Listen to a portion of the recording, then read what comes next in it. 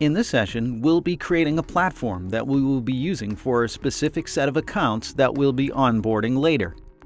In order to access the platform settings, go to the Administration tab, Platform Management.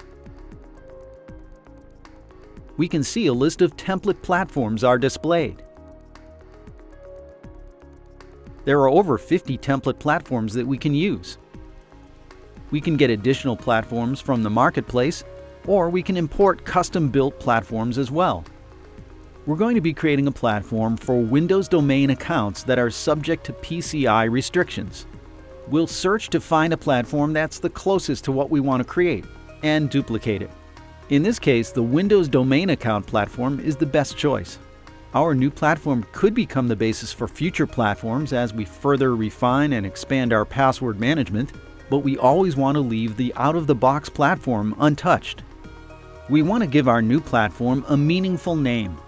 In this case, it's Windows domain accounts that have PCI data. So we'll give our new platform a name that represents that.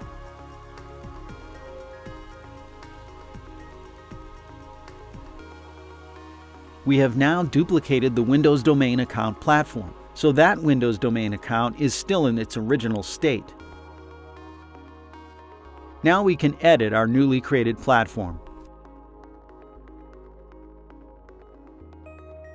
As I open up the settings, you'll see that if you go to Automatic Password Management, there are several settings associated with the management of passwords.